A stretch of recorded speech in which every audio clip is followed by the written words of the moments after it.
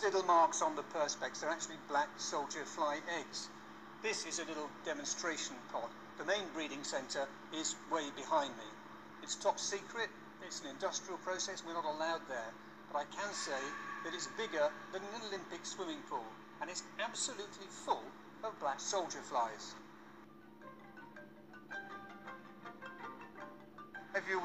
We're heating up the planet and we're eating everything. So we have to start giving something back. So we have to reduce our land use, but we also have to feed people nutritionally. So we need alternatives. Focus is to lower the footprint of this society.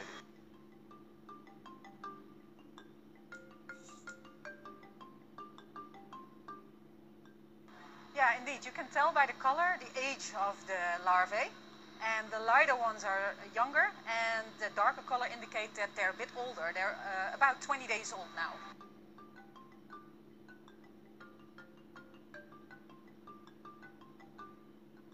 I'm a vegetarian myself, and before insect dog food came along, I had to make a difficult decision between my ethics and the welfare of my animal, because meat is more digestible and more natural for a dog to have. And now, with insects, they bridge the gap between meat and vegetarianism.